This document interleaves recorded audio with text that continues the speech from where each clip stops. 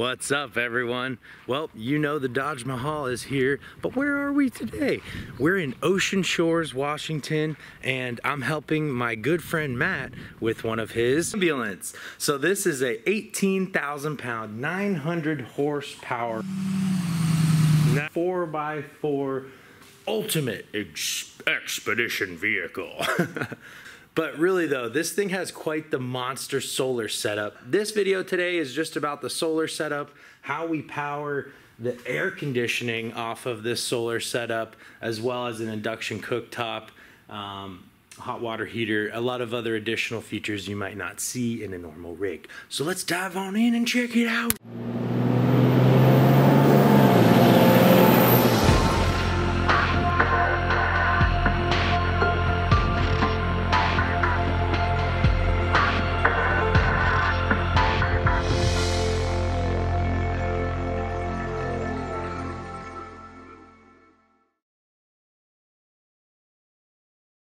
This is the battery for the rig, 200 amp hours.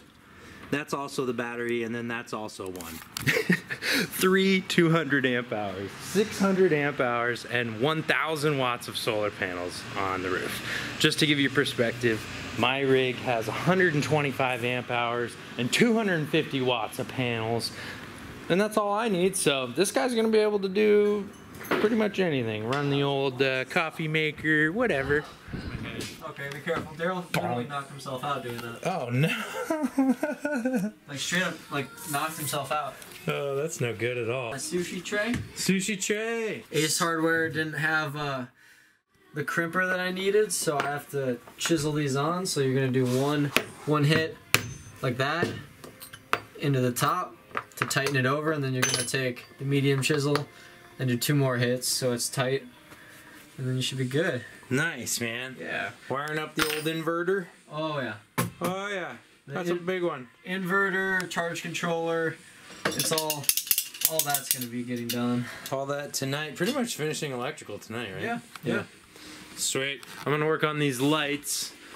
We had these ones, but these ones are not quite as bright and nice as these gals. Plus they're LEDs. The ones that you're installing now are warm lights. Oh, okay. Yeah, so these will be a little bit brighter. Yep. For all of you watching, you always want to buy the auto reset breakers. That way you're not replacing fuses or anything. This trips at, well, this is 300 amps.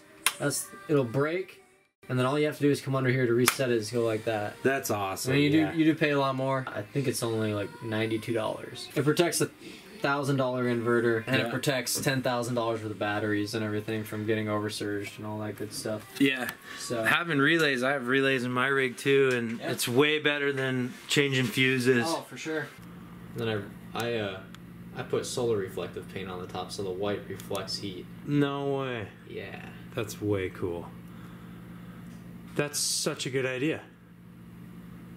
I love it. It works. You got all my lights done. You got all you got stuff. You're almost ready for power, eh? Almost ready for power. 1 aught.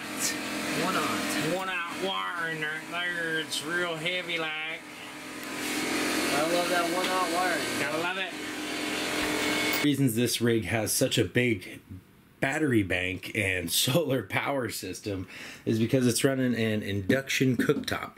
So this runs all off electric, don't need any propane for that. So that's really cool. The big reason though that it's 600 amp hours is the AC that we're just in the middle of installing. So that's a 12 volt DC air conditioning. Yep, you heard it right. That AC works off of the battery, and the battery charges off of the sun. So from the rays of the sun and the heat coming from the sun, we end up making cold air eventually in this rig. And that's really, really cool. It's something that there's a lot of debate about. Can you run AC with solar? And the answer is yes. If you have to have a massive solar system. I think this would be honestly like some of the most minimal you'd go for running AC off of solar, I would think.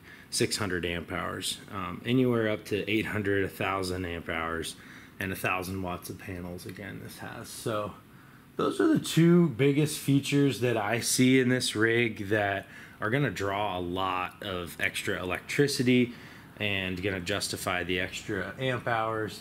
Other than that, there isn't a whole lot of other stuff. There's the water heater as well, which is running off of 12 volt DC, I believe. So that also would add some things. The great thing about this as well is there's no propane in this truck at all for anything, and that's really cool. We all have to refill propane. Propane ends, it's not free, so it's cool that you don't have to ever refill propane on this rig. So those are some of the reasons to have such a big solar battery bank and inverter and all that jazz. Kodo, what you doing?